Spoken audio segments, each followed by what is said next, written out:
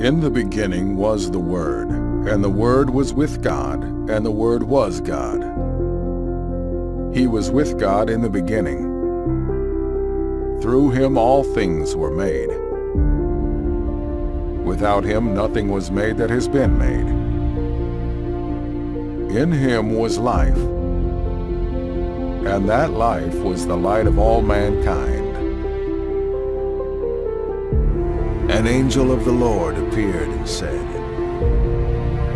"Joseph, son of David, do not be afraid to take Mary home as your wife, because what is conceived in her is from the Holy Spirit.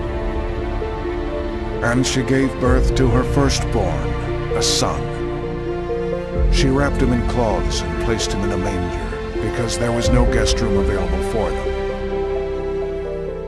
And there were shepherds living out in the fields nearby, keeping watch over their flocks at night. So they hurried off and found Mary and Joseph and the baby, who was lying in the manger. When they had seen him, they spread the word concerning what had been told them about this child. And all who heard it were amazed at what the shepherds said to them.